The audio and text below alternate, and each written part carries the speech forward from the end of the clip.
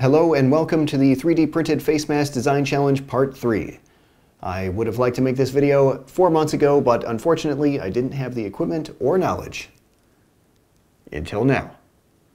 This version includes a replaceable pro-grade filter and an injection-molded, skin-safe silicone seal that you can make at home. This will be a bit more of an advanced tutorial than my previous two videos. Although it may be possible to make one of these on an FDM printer, you will likely have much more success on a resin printer. It is very important to have nice smooth surfaces in order for the mold to function correctly. I have several projects in the works and I need to make prototypes with no failures and minimal guesswork. So I picked up a Formlabs Form 3. What I would really like to know from you all is what other machines are capable of producing this mask. If you have an entry-level resin printer and you are able to make one of these successfully, please post in the comments about your experience. As always, all the parts for this design are available to download for free. Just take a look in the description. There are two things that drove this design. The first was the filter. The major downside to 3D printed breathing devices and many other assorted masks available at the moment is this. What is the filter made from and is it effective? All of my commercial respirators are 3M brand. At the end of the day, I trust them far more than the average Amazon seller. So I decided to use their N95 particulate filter inside of the new design. This is the part where I mentioned that this is not lab tested. The 3M filter is NIOSH approved, but it is not NIOSH approved for use in this device. 3M in no way endorses this product.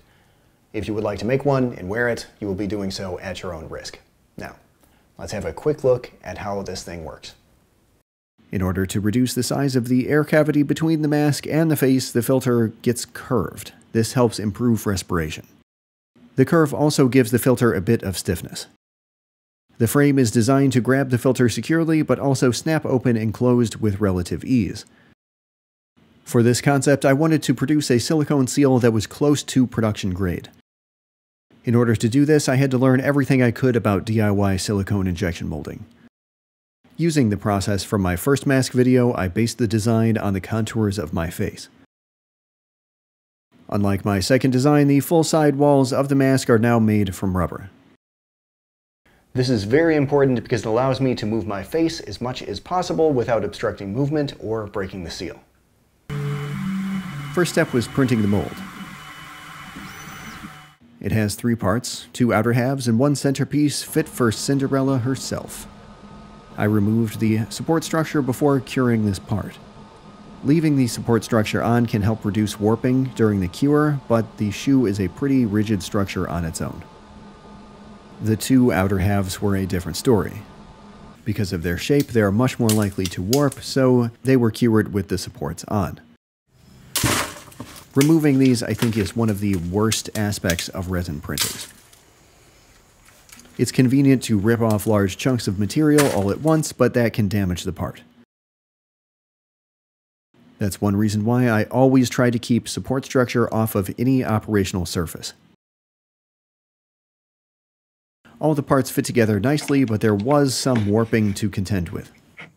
Formlabs clear resin is not the most deformation-resistant part in their library, but it is really nice to have a see-through mold for demonstrating this process.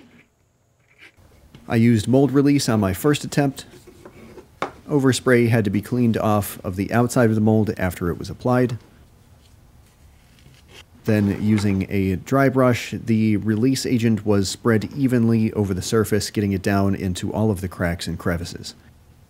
Later in the video, I will cover why I don't recommend using this. For the injection, I used a large syringe. The particular one I used had a small amount of liquid in it out of the package. Using some isopropyl alcohol, I cleaned it to prevent contamination of the silicone.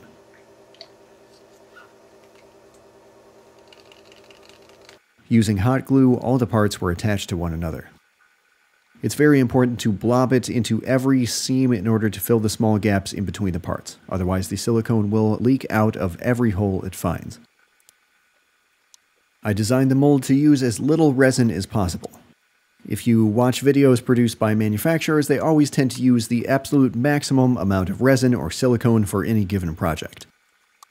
There are reasons for this, but to keep the price of the mold down, I figured this was the best approach. The injector was duct taped onto the mold. I was sure to apply it as tightly as possible without any creases. There will be a lot of fluid pressure on this component. The silicone was cast with two different types of material for this demo. Clear 18 that you see here, and EcoFlex 0030. Both are certified skin safe. All of the individual components need to be mixed thoroughly before combining them. The EcoFlex mixed up more easily because it is a 1-to-1 mixture. The Clear is a 10-to-1 mixture, so a gram scale or graduated measuring cup is required.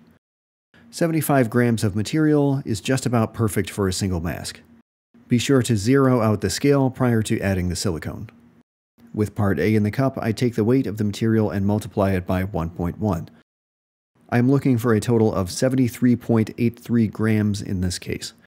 If you have a syringe or dropper for this, it will help keep all of it inside of the cup. I ended up 1/10 of a gram too little on part B, but it cured just fine. Mix the two parts together, making sure to scrape the sides, bottom, and stir stick to make sure there is no unmixed material. Once this is done, the mix is transferred to a larger container for degassing. Do not scrape the sides of the smaller container to prevent unmixed material from entering the larger cup. Using a vacuum chamber to remove the bubbles from the material is a critical step in this process. The manufacturer recommends doing this for 2 to 3 minutes. I'd like to let it run for closer to 5 or more minutes on highly viscous material like the Clear. It has a pot life of 1 hour, so I have time to let it run until it's almost bubble-free. This works great for small amounts of material, but for larger mixes, be careful not to let the silicone overheat and start to cure while it's still under vacuum. When the process is complete, it is important to let air back into the chamber slowly. This prevents silicone from being blown out of the cup or knocking the cup over entirely. You can see here just how viscous the Clear 18 is. While pouring it into the syringe, I created more bubbles. This was not going to work, so it went back into the vacuum chamber for another minute or so. That cleared things up nicely. This clip is sped up 10x. In real time, this took 7 minutes and a lot of continuous pressure to force the material into the mold.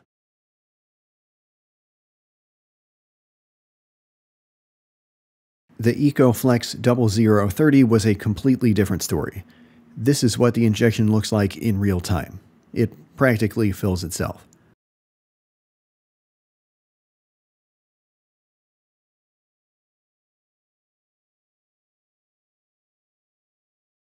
By letting the silicone spill out the other side, any trapped air can be ejected. Take note of the tiny bubbles streaming out of the left side of the pour. Once that ran clear, I stuck the whole thing into a pressure pot until it finished curing.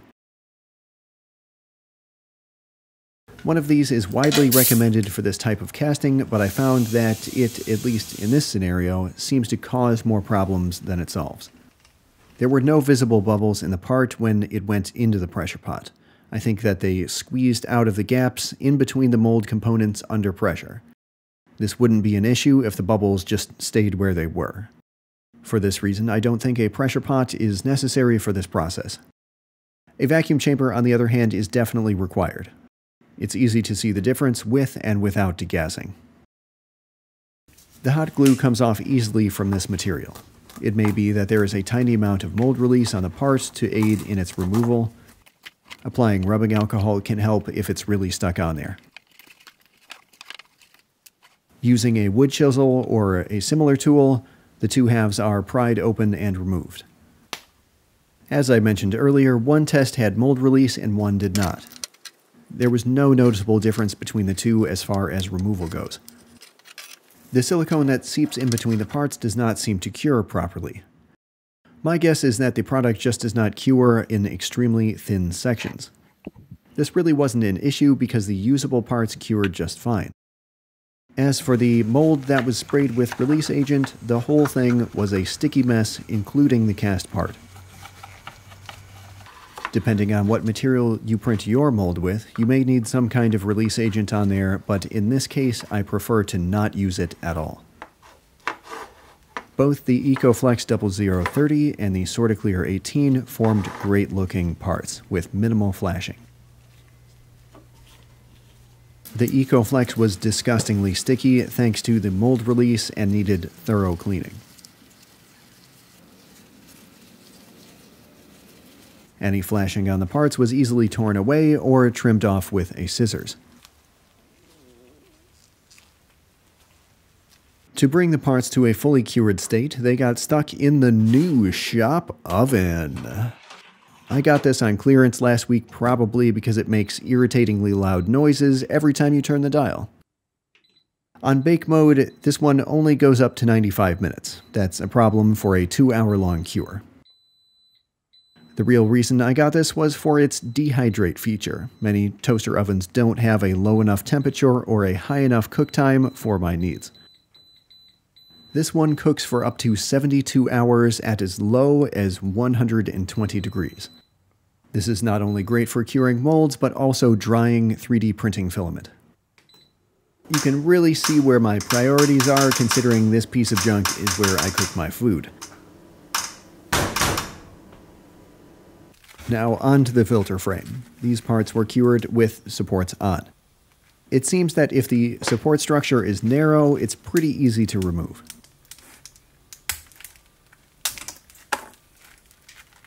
That said, you should wear some gloves and safety glasses while doing this process.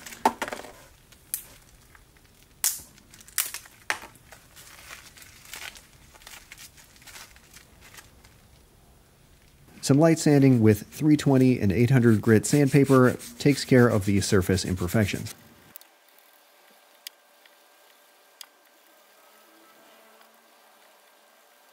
An X-Acto blade clears the holes for the straps. Here are the finished parts, and here is how they should work.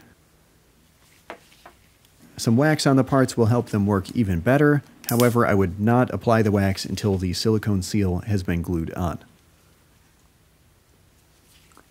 The inner tabs are used for separating the two parts. To join the plastic and rubber components, I used smooth-on Silpoxy. It would be ideal to have some kind of applicator for this, but a sharp object seems to work fine for spreading the glue into the joint. The glue works great with the silicone, but the hold is just okay on the plastic side. If I try to pull them apart, they are easy to separate. Overmolding would be much better, but that was just not in the scope of this project.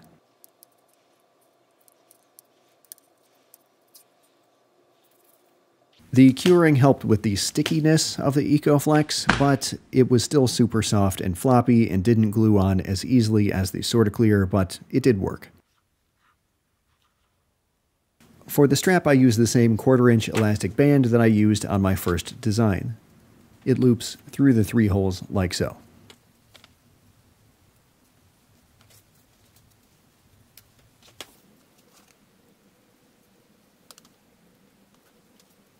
The straps lock into place fairly well as long as the headband isn't stretched to the extreme. To adjust it, simply pull the band perpendicular to the frame surface until the desired length is achieved. For assembly, place the filter into the front part of the frame, then insert the back of the mask. Press firmly around all sides to complete the process. The snap feature makes much less of a snapping sound with the filter installed.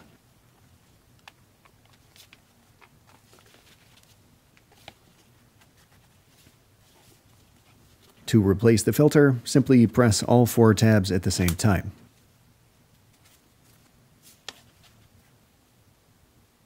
As far as fit goes, both versions are pretty good. I think that an ideal rubber would be somewhere in between the somewhat too soft EcoFlex and the slightly too hard Sorticlear. If I had to pick a favorite, it would be the Sorticlear 18. The EcoFlex is just a little too flimsy. Regardless, I think that both are comfortable for long hours of wear, and, at least on my face, the seal is as good as a mass-produced product. I took it on a ride, and my 8-mile time was about 20% slower than without a mask at all. I could definitely feel the resistance of the N95 filter at full speed. The seal and overall comfort was great though. The biggest issue I have with this mask is the connection between the silicone and the plastic. If you all have any suggestions for what glue or method might work better than the Silpoxy used in this video, please let me know in the comments.